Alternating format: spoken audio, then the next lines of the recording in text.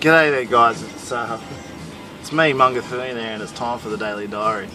Your favourite time of day and my favourite time of day. I've just stopped at the Big Banana here in Coffs Harbour. It's over there somewhere, literally like behind that tree, over the fence there. You can see some bananas up there. But I was hoping I could actually kind of just park closer to it and I can go, there's the Big Banana. But that's not how it works. So I'm actually just out the front of the ice skating rink that's here. But I thought I'd stop at the Big Banana mainly because I was in Queensland and they call them banana benders. So I thought that was a little bit of a funny joke.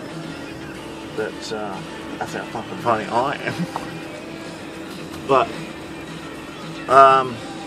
thought I'd just talk about all the things I noticed in and around the Gold Coast there.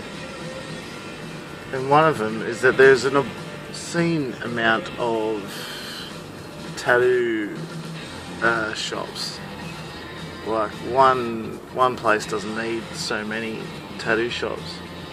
And it makes you wonder, is there just a high demand for people that want to get tattooed on the Gold Coast?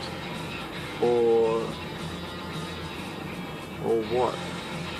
And are they any good? Probably not. But I'm sure some of them are very good. Like some of the best in the country, I'm sure. Everyone has a tan. Everyone. Everyone that lives up in and around it has a tan. And not just like a bit of a tan, like they're very, very tanned. And I never really thought about, like, when you go travelling overseas, people always notice Australians because, like, the tan's one thing. You know, you look at people down around Newcastle way, like, you know, what is it, like, they got tan. But they're not tan compared to the Queenslanders, they're tanned. Like, Gold Coast, they're all tanned. Like, I used to think having a tan was cool. I don't know, like, I don't know why. Just, you know, I guess that's society and all that sort of stuff. That was all before social media.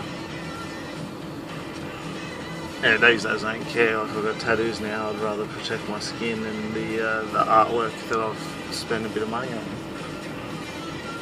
But like this one girl I'd read during the show, she walked past, and the guy in the store next to me, who I'm sure they seemed like people that had lived through lived on the Gold Coast before it was like really popular, or when it first started getting popular. They lived there, and just all the drugs and partying and just like massive orgies or something. They just seemed like that kind of people. And like this girl walked past and he commented on a tan, and I just thought it was an unusual thing to do. I used to think it was an attractive thing as well, but the older I get, the more I lean towards like pale. I like pale skin more than girls with a tan.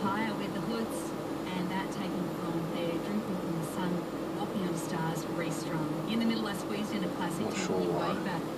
But anyway, I'm going to keep going. Got plenty of driving still to be done. So peace, love and respect. It's a good show, and I've got the apple.